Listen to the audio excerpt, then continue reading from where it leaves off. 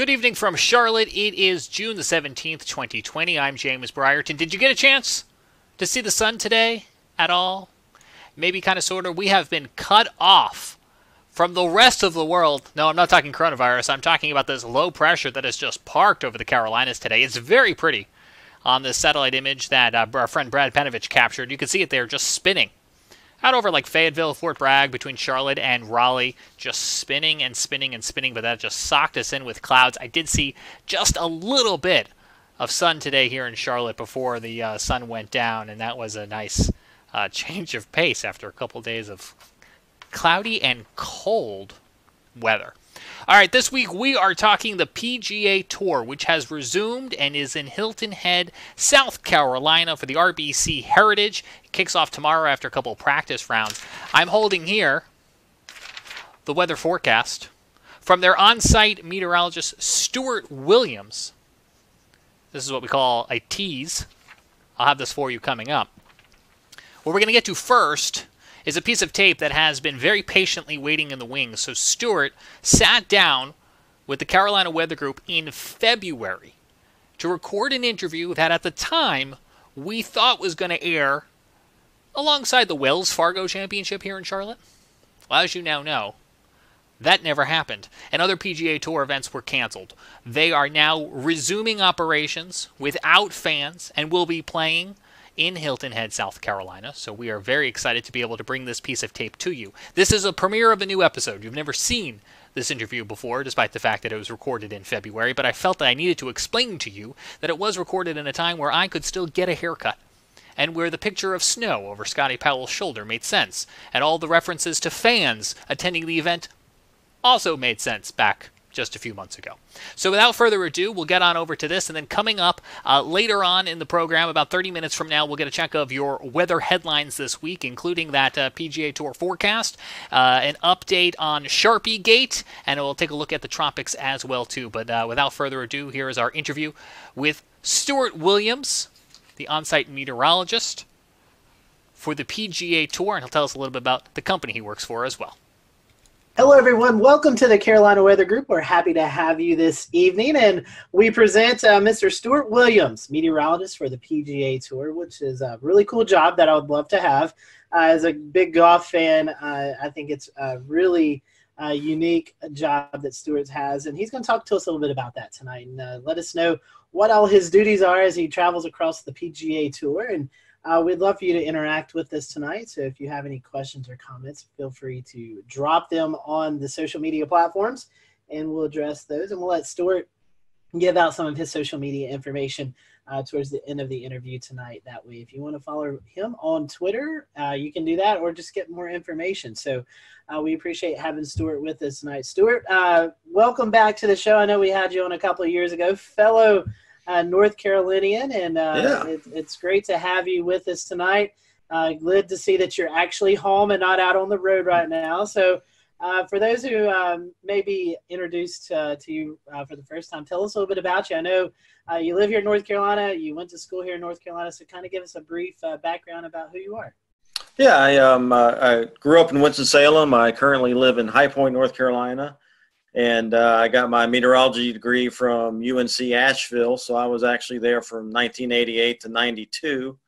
So that kind of dates myself there. So 50 years old now, so I'm getting older. But yeah, so after that, I started working for a company called Mobile Weather, and we started doing golf tournaments, weather for golf tournaments. So it started like with the Crosby Celebrity Tournament there in Winston, and the Vantage Championship, which was a Champions Tour event in Winston. And after that, I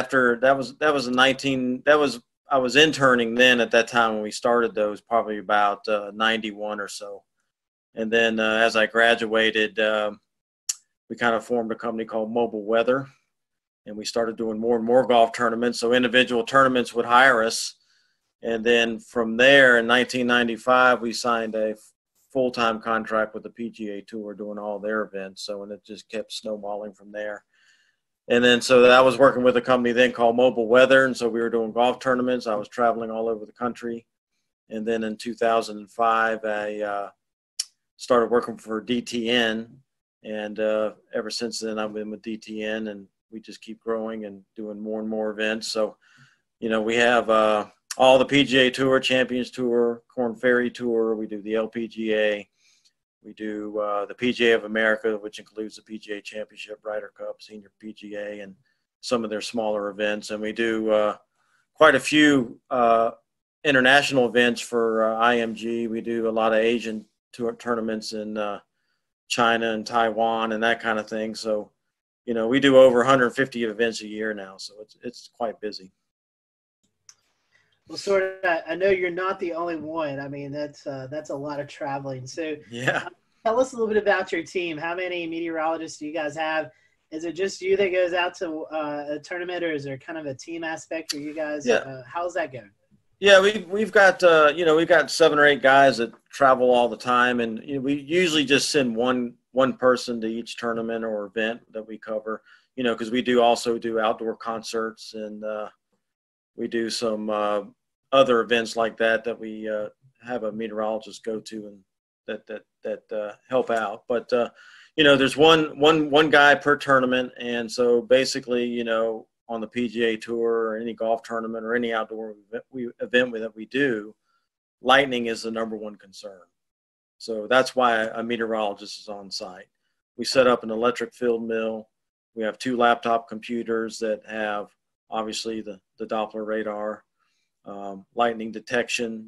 We have a mix of VISLA's National Lightning Detection Network, and so all that data that we get in-house, we have, all the computer models that we look at, the NAM, the Euro, the GFS, all those. So everything's in-house, and we sector where we're going to go, and we can make custom products for ourselves and that kind of thing. So we make our own forecast on site.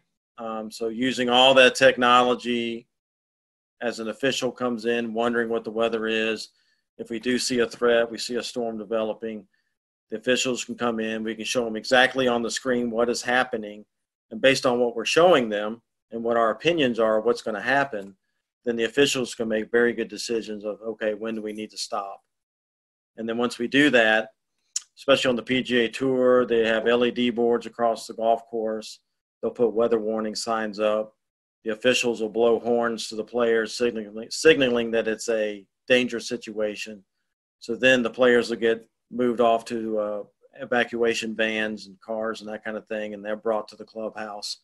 And so hopefully, if we do our job correctly, then we've given enough time to where people can get back to the buses and hopefully back to their cars, because not everybody has a clubhouse pass. So they can't all get indoors to safety. So we got to get a lot of them back to their cars. So it's a big machine. It's a big operation, but it's most tournaments, I'd say every tournament has an evacuation plan, emergency plan. So it works pretty well.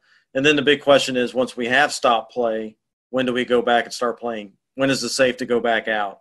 So that's when we help big time, as far as, okay, we think this storm is going to be out of here at such and such time. And then they can open up the practice facilities again, let the players warm back up, and then we'll get them back out to the golf course and start playing again. Stewart, that kind of rings a bell here in Charleston at Bulls Bay, the tournament last year. LPGA, lightning hit a tree. Someone went under the tree, and it's a serious situation with these thunderstorms and in these golf tournaments. How much collaboration do you guys have with the local National Weather Service, especially in big events like this?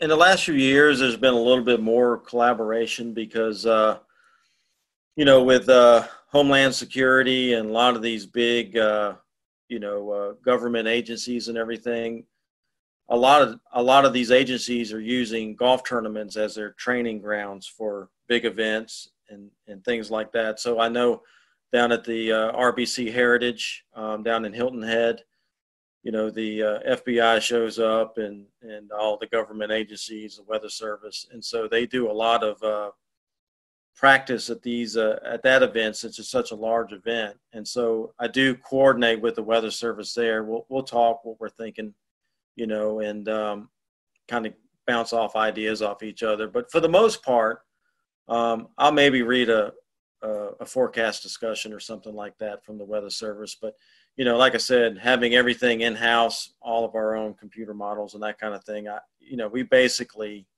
do our own thing, to be honest with you, make our own forecast. Because I think in a lot of ways, sometimes we do a better job because we know what golf wants and we know what golf needs. So we know what they're looking for as far as a forecast goes. Whereas the Weather Service, they may be a little more general because they have a bigger area to cover. So for example, for us, wind forecasts are very big at the golf tournaments because that plays a huge role on how the golf course is going to be set up each day. So we concentrate a lot on wind, and so we try to be very accurate in that department, where you may see a weather forecast from the Weather Service that says winds are 5 to 10. Well, okay, that's kind of general. We try to be more exact than that, where our forecast will say maybe we have a westerly wind, like on the coast there.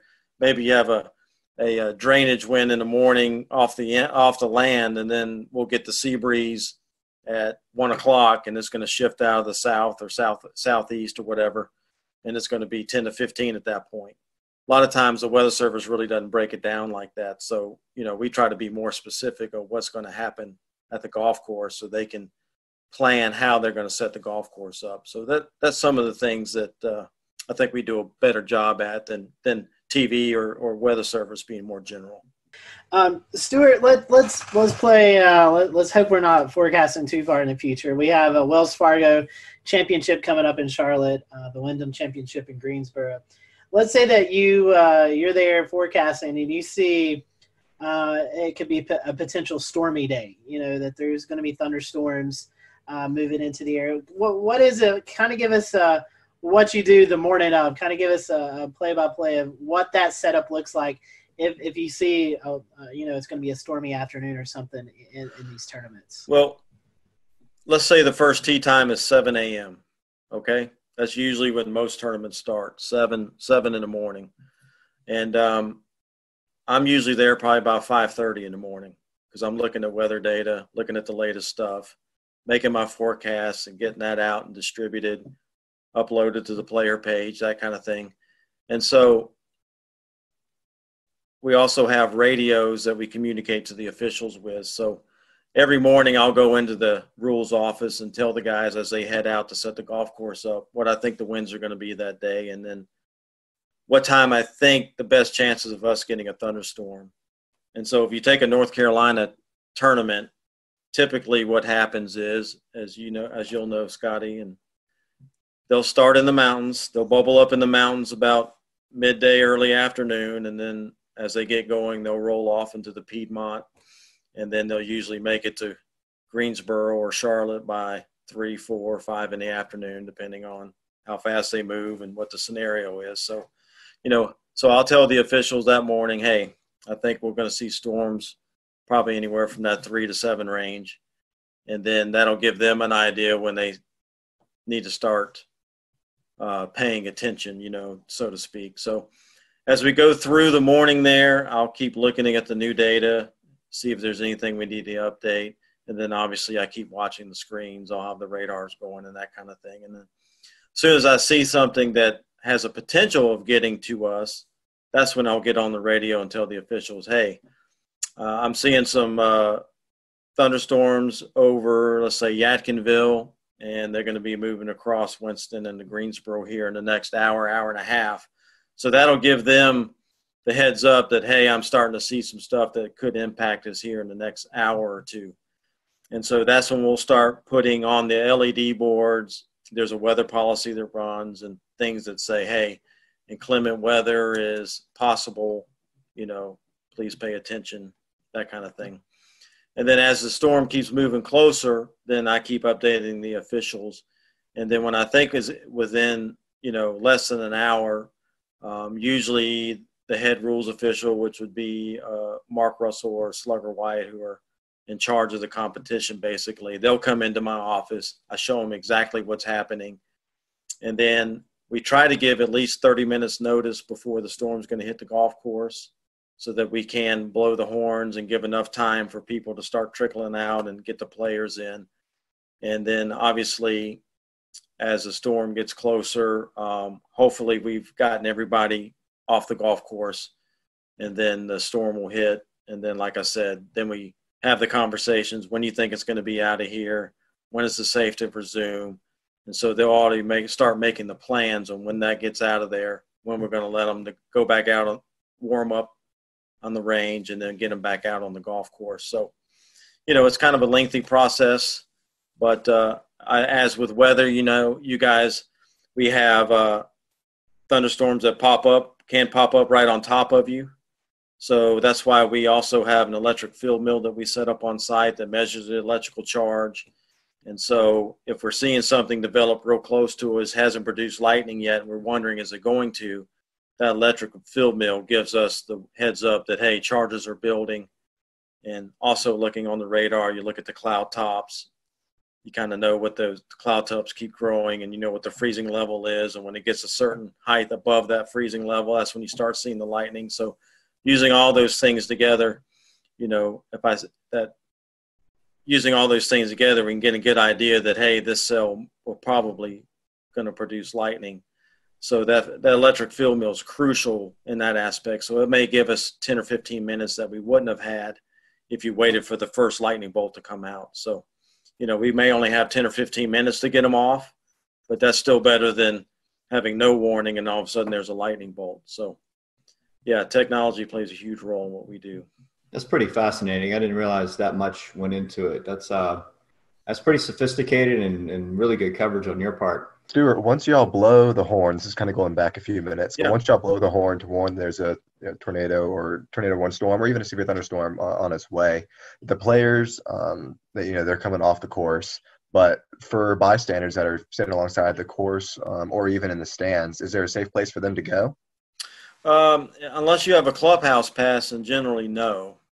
So, if you're having a severe weather event, obviously you don't want to keep them in the tents and the skyboxes because those are temporary structures and big lightning rods as well, just, with the poles and everything. So, we try to get people to go back to their cars, go back to the buses, get back to their cars. But, it doesn't always happen that way. There's always stragglers. There's people that try to hide and wait it out. And because, as soon as we start back play, then they can run out and get a good spot on 18 or whatever. And they're in a good spot to get a good position to watch golf again. But, it happens. We put weather warning signs up. We do the best we can. The PGA Tour and all these events try to do the best they can to get people to leave. But, there's always a few stragglers that always try to stand under a tree, and, it's not recommended, but it definitely, it happens.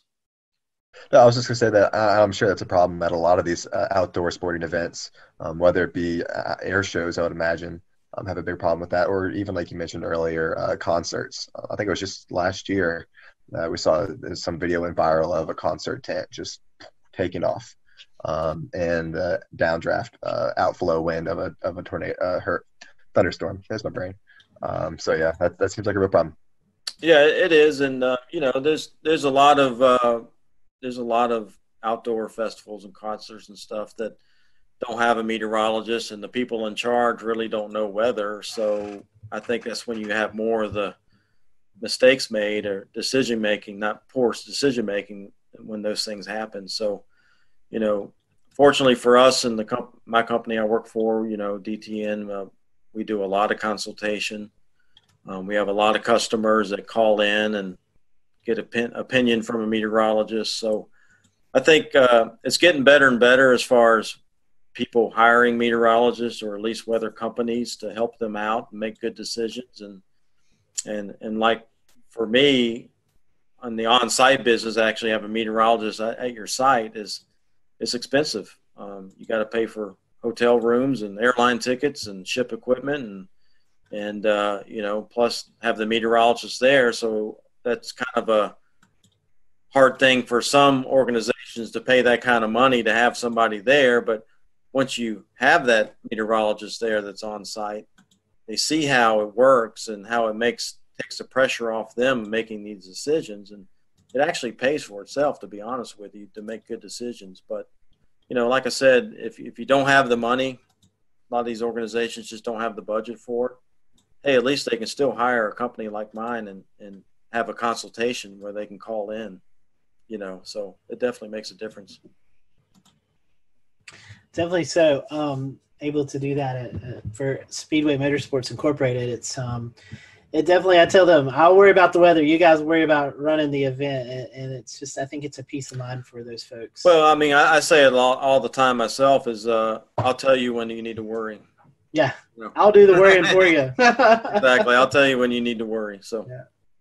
I want to get back to what you mentioned about winds, right? So we talked about wind science, right? And we get into the nitty gritty of it, right? So you're talking about sea breezes, you're talking about things at the coastline, even inland, where you can have wind shifting or building, stronger pressure gradient, higher winds from certain directions. Do you get into the science of saying, you look at the course, you look at the direction of wind, the dominant direction of wind for the day, and the speeds? Do you talk about which links are going to be more difficult than others when you look at long-range trajectory shots or higher iron shots? Do you speak about look for a lean to the left or hooking or anything like that when you get into the wind forecast? Yeah, the rules officials, the guys that are setting up the golf course, they're the ones that's more concerned with which holes are going to play. Let's just say we have on hole number 1, we have a strong south wind and it's blowing, 15 to 20 miles per hour.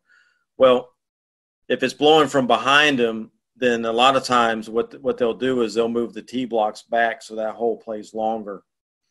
And then on the next hole, maybe it's going the opposite direction. Now it's in the player's face when they tee off. So they may move those tee blocks up so it plays shorter. That way they're trying to keep everything moving, but they're also trying to make it not hard, but they're trying to make it fair too. Not necessarily hard, but fair, and keep things moving. So, crosswinds play a big role, especially near the greens, where if there's a lake or a big sand trap or something that's on the right side and it's blowing from left to right, well, they may put that hole location more towards the left side of the green, so guys aren't dumping in the lake the whole time trying to get it to the hole. That's so all those strategies play a role in how the golf course is set up. So definitely wind direction definitely is important, how strong the wind is. So they're actually changing distances and layout. Absolutely. So we have 18 holes. And all through that golf course, it's going to be in their face or behind them, left to right, right to left. So all those things play a role in how the golf course is set up. So definitely wind definitely is a major impact on golf tournaments. So. Very interesting. Very neat. Scotty, go ahead. Yeah, Stewart, in some circumstances, I know we saw the Masters had some severe weather roll through back in 2019. When we see these big severe weather events, you guys, I'm sure, coordinate with the course, with the tour, with the TV networks, and kind of make the best plans. Is that right? Yeah, we try to do what's right. You don't want to get anybody hurt. And if there's a high risk for severe weather, i.e. tornadoes or even, just strong straight line wind and storms, we may go early, 2 tees early on the weekend or a day on the weekend to avoid some of that severe weather that we think is going to happen in the afternoon. So, the tour is aware of that, and they'll try to make accommodations to maybe avoid some of that to keep people safe and get the round in. Because, the tour has a policy that we'll play on Monday to complete 72 holes. 72 holes is a must. They want to get every round in. So, so we will do that on Sundays a lot of time to try to get everything completed and so we don't have to go into Monday. But for the most part, if it's a 30-40% chance of a thunderstorm day, then they're not likely going to change anything. It's just we're going to play golf and hopefully, that scattered thunderstorm will stay away from us. But if we do get hit and we don't finish, well, we'll be back Monday morning. So that's how it works. I know another element that is tricky for you guys, especially on the West Coast swing early in the season, is fog. Seeing lots of fog delays and even some cancellations of round because of visibility. Talk to us a little bit about forecasting fog. Yeah, it's tough, man. That marine layer out there in and what most people don't realize in California, the Pacific Ocean out there gets the Aleutian Current, which is very cold. It's cold water, and so fog forms on it quite a bit. So when we get out there, a lot of the things that we look for is the offshore flow, and we love it when there's offshore flow because it pushes that marine layer out way out in the ocean, and skies stay clear at the golf course. Well, the thing that I've learned forecasting the weather out there, as soon as that pressure gradient starts going neutral, that's usually when the marine layer fog will move in. And so I've seen it.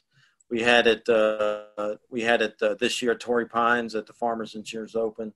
One day the fog rolled in early in the morning, and it stuck around till about 9:30 in the morning. So we had to delay for a couple hours, and then the sun finally ate through it and broke it apart, and it pushed offshore. So, it's a tough thing because with fog, you just don't know how long it's going to stick around, especially how thick it's going to be.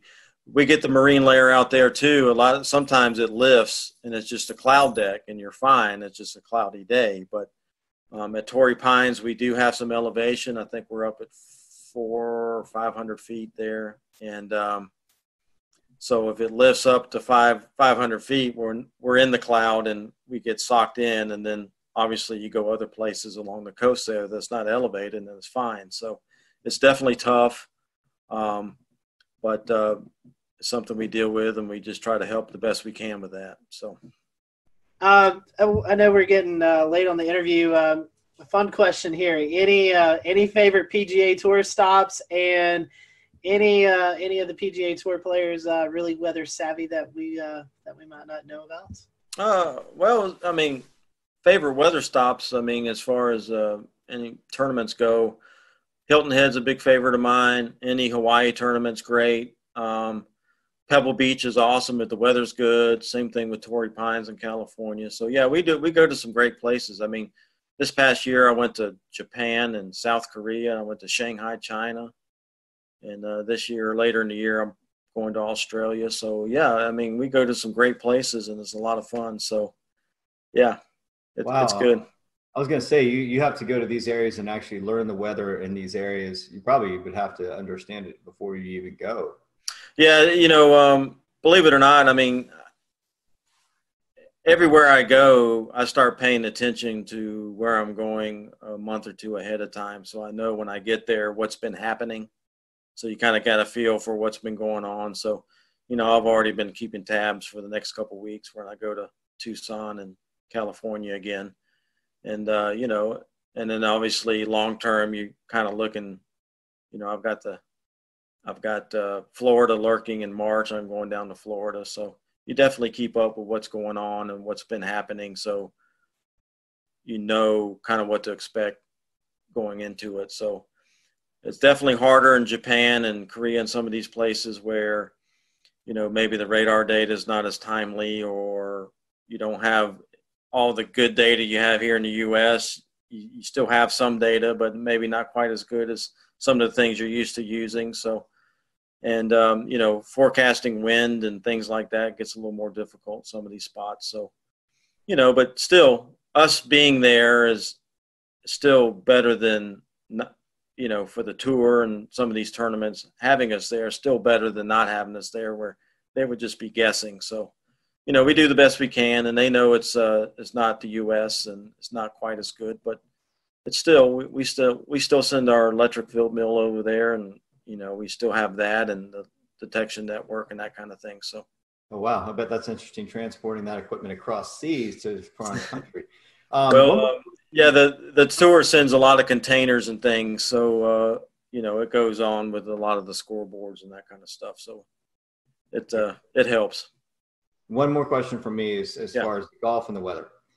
Talk about course saturation. We're talking about frost in the morning, dew on the grass, dew points, humidity, right? How does it factor in to your forecast for when the starting time is? Does that sometimes get pumped up because of the ground's just wet and needs time to dry out, or? Well, obviously if it's totally saturated, there's the rules of golf dictate what we can do as far as playing golf on a saturated golf course. So if there's still some standing water or some real wet areas, the tour a lot of time will institute a policy of lift, clean in place where they can get relief maybe from some of those spots to a drier area that's not any closer to the hole, but they get some relief. And then they can pick up mud on their ball, so they can pick the ball up and wipe the mud off and place it back down and then hit it. So that helps us out quite a bit. But if we still have water running down the fairways or there's puddles on the greens and you can't put the ball through a puddle, so then obviously we can't play in those conditions. But, golf courses are made to drain. So, typically once the standing water is gone, then they institute that policy of maybe lift, clean in place. That way we can still play and not be stopped under the rules of golf. So as far as frost goes, we do try to do frost forecasts. It does come into play a lot of times when we're in the desert of Arizona in February and March, because it can get really cold there in the mornings and then warm up pretty quickly for the mid to late mornings. So we try to help them out with frost forecasts. Obviously, you got to just wait for it to melt before you can get on there, because you don't want to kill the grass stepping on it. So usually frost delays are not that long. They're usually 30 minutes to an hour, and then we can get out there and play. As far as late in the year, a lot of places where we go is Florida and the Southeast and that kind of thing. So typically we don't deal with frost too much in the fall, but definitely early in the year. Well, Stewart, thank you so much for joining us. We certainly appreciate it, and glad that we could catch you while you're here at home. And we wish you the best of luck as you travel out to all these cool destinations, and hopefully you'll have some good weather. If folks want to follow along, do you have a social media account or something you'd like to promote? Yeah, you can follow me on Twitter. It's at PGAWXMAN and the number 1. So it's PGAWXMan1 on Twitter. And I'm on Facebook, just Stewart Williams. You'll just have to find me on that. But that's the only 2 social medias that I'm on.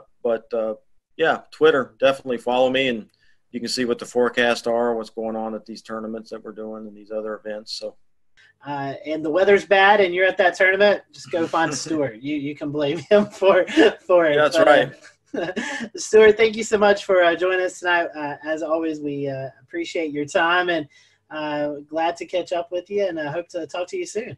Absolutely. Scotty, thank you guys for having me on. I appreciate it. It's been a lot of fun, and hopefully we can do it more often. Yes, sir. All right, guys, thanks for watching the Carolina Weather Group. We'll see you back for another episode next week. All right, and that is our interview with Stewart Williams, DTN meteorologist, who goes to all the PGA Tour events and provides them on-location weather support. That interview, again, was recorded in February for what we thought was going to coincide with a premiere for the Wells Fargo Championship in Charlotte. This week, the PGA Tour is back in action. They are at the RBC Heritage event in Hilton Head, South Carolina, and we followed up with Stewart, who, did tell us that he is still going to the event. Fans and spectators aren't, but he will still be there to support the event, and he has sent us a look at their forecast. So here it is. Stewart's notes, the upper level low pressure system of the Carolinas will continue to lift north away from the area. This will allow the summer heat and humidity and higher instability to return Friday into Saturday. Upper level energy will combine with the afternoon sea breeze to produce the chance for showers and thunderstorms during the afternoon hours. The chance for any showers or thunderstorm activity will decrease Sunday into Monday as high pressure briefly builds over the southeast. So, Stewart, thank you very much for a look at your forecast there. And, of course, Stewart will be continuing to track the forecast. And as he mentioned in our tape, you can find him on Twitter at PGAWXMan1, if I got that right. And he is putting out the forecast each morning, as he has done for the practice rounds. So if you want to stay up to date with everything there on Hilton Head, South Carolina, you can follow him for that. So we are happy to know that they'll be able to get some play in. We're still watching this cutoff low. I've just been watching this on a loop. It's just mesmerizing. And hopefully that will get out of here before too long, too. Matter of fact, I think by the time we're looking at Father's Day here on Sunday in Charlotte is when we can expect the last of a lot of these clouds to move on out. The other thing we were watching earlier in the week was the possible development of what could have been a tropical cyclone off the Georgia coast. It had about a 10% chance of development. Well, you can see now in the latest outlook from the National Hurricane Center, no tropical cyclone activity expected during the next 48 hours. That is certainly some good news. A reminder that we are in the hurricane season, and the next name will be Dolly. We've already had 4 named cyclones in the Atlantic Basin this year, so the next one will be Dolly. Speaking of hurricanes, our friend Grant Gilmore in Tampa, his station WTSP, reporting this week that the NOAA Aircraft Operations Center facility, which houses the hurricane hunters, they're in Lakeland, Florida, confirming 5 employees have tested positive for coronavirus. Their aircraft, as you know, flies into hurricane to gather information that we can't otherwise get. So although we have the NOAA aircraft, there's an Air Force reconnaissance plane as well, too, that does provide some redundancy. They are dealing now with at least 5 cases of coronavirus there at their Florida facility. And so with nothing happening in the tropical basin, that is certainly good news. One last weather headline for you from the Washington Post. We had a development in what has become known as the Sharpie Gate scandal. This goes back to Hurricane Dorian. The investigation concluding this week. Investigation following the National Oceanic and Atmospheric Association, which of course you know is NOAA, found that the agency leadership violated its scientific integrity policy through actions that led to the release of a statement that backed President Trump's false statements about the path of Hurricane Dorian.